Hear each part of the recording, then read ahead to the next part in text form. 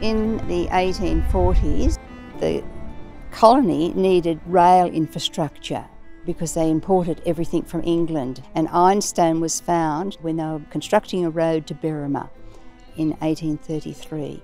And nothing happened, and in 1848 four men got together and they formed a sort of consortium, and they started to build an ironworks because of the iron ore here. There was coal and they had enough raw products to try and produce iron. The governor at the time in 1848 was Governor Charles FitzRoy, and he visited the site a couple of times. He was very interested in it.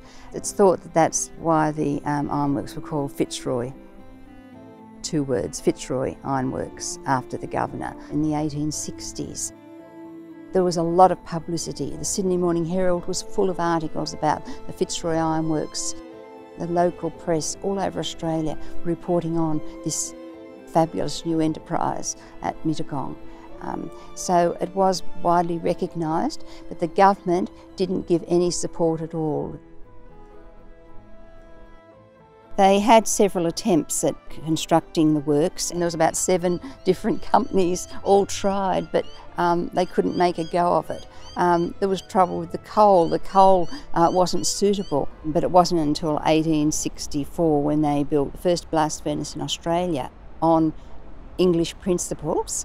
Now, the English principle of cold air blast furnace was going out of fashion, and that's why it wasn't a success. So the next year they got a hot blast system, and they were going to try and produce iron rails, but nothing happened. They had very little success.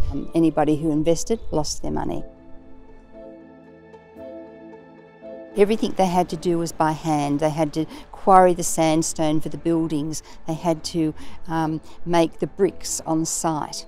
And all these materials, these raw materials, were here to do that. I think their struggles of trying to commence an ironworks, trying to establish a town, being optimistic of, we can do this.